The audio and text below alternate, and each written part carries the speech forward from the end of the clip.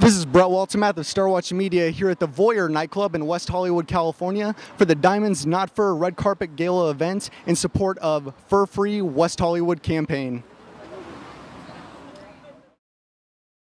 We're here at the Diamonds Not Fur Red Carpet Gala event in support of animal rights and just being against animal cruelty. Have you always been an advocate for animal rights?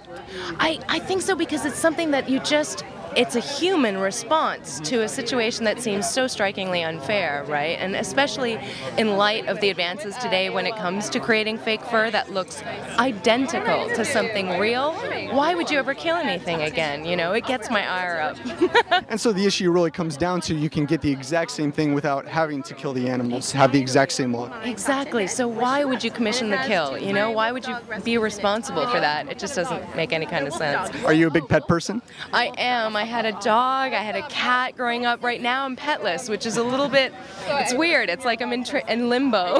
Well, having had a dog and a cat, what will your next pet be? I know, you know, this is a tricky question because now one of each. Now I'm thinking maybe I'll veer into birds and fish territory, right? Maybe if I'm traveling a lot, that might be easier to handle or take care of. Well, and then we heard something a minute ago, something about a bison, I believe. Can you explain that one to us? That's right.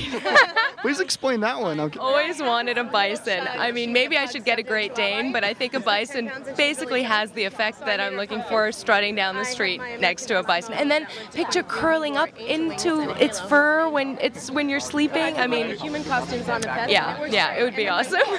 What projects are you currently working on, and what do you have upcoming that we have to look forward to seeing you in? Wish I could tell you. Can't tell us anything. Tell you anything. This is nothing at all. Things where my agents would absolutely kill me, and I hate it because I can't tweet about it, and so it doesn't feel like it's happening.